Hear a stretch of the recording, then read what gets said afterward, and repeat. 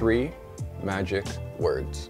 And these 3 magic words will maximize your income and help you earn more money for every single project that you shoot. Getting into price discussions with your clients can be daunting. As a pro, you want to make sure that you're compensated fairly for your work while also providing value for your client. One of the best ways to approach this is by understanding the full scope and the value of the project before you dive into the budget conversation. In this video, I'm going to teach you how to get the most amount possible for every single photography project you're negotiating, and you can do it in 3 simple steps. Step number 1, complete project understanding. Before you can even approach the topic of budget, ensure that you have a full understanding of the client's project, which means asking detailed questions. What's the project for? Understanding the purpose behind the project gives you the insight into its value and the importance to the client. Where is it going to be used? Knowing the platforms or the media where the project's going to be featured helps you gauge the exposure and impact, therefore influencing its value. Print media is advertising, so you can charge usage fees. Social media, online images,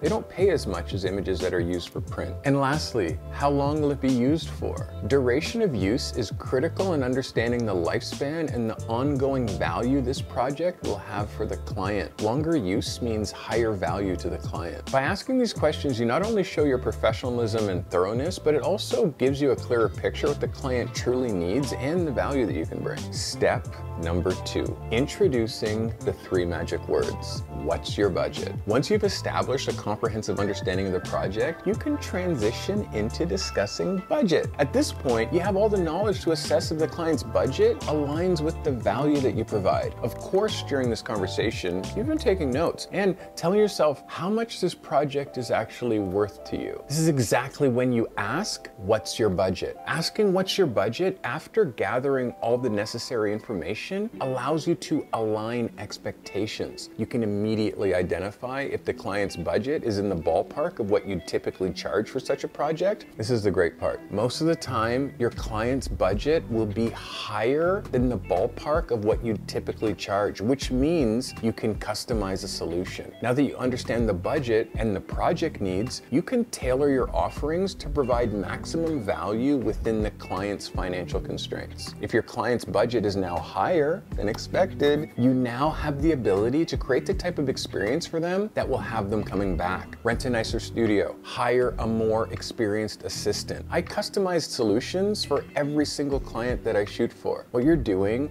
is establishing professionalism. By asking detailed questions throughout the whole process, you position yourself as a thorough and a thoughtful professional, setting the stage for respectful and productive budget negotiations. Step number 3, emphasizing value over price. Having a clear understanding of the project and the client's budget allows you to emphasize the value that you bring to the table. Instead of focusing on justifying your prices, you can now discuss how your services will meet your client's specific needs and how your unique skill and experience will contribute to the project's success. Remember, value is subjective. Your understanding of the project's scope and your client's needs allows you to highlight the specific value that you have to offer, which might in fact justify a higher price than the client initially expected. Also, negotiation is a two-way street. Be open to discussing how the project can be adjusted to fit budget without compromising your standards or undervaluing your work. You can also offer to give less for smaller budgets. Ask yourself this: will this project lead to more projects?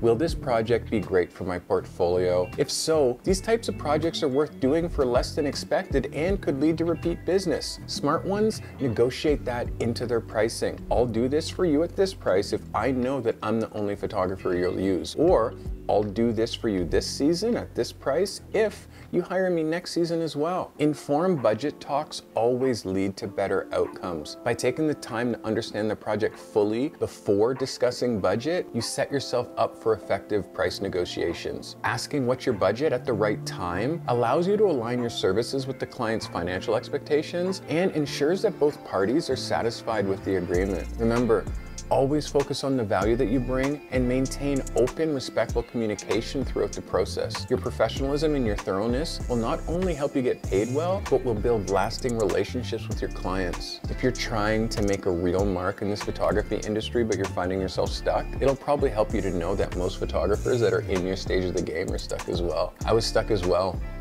I've been doing this for 3 decades and I was stuck. So I made some photography videos about how I unstuck myself. This specific title says it all. Click that video next and I'll see you in that one. I'll be wearing the same black t-shirt, but it's a different one. I have like 12 of them. Thanks for watching. I'll see you in the next one.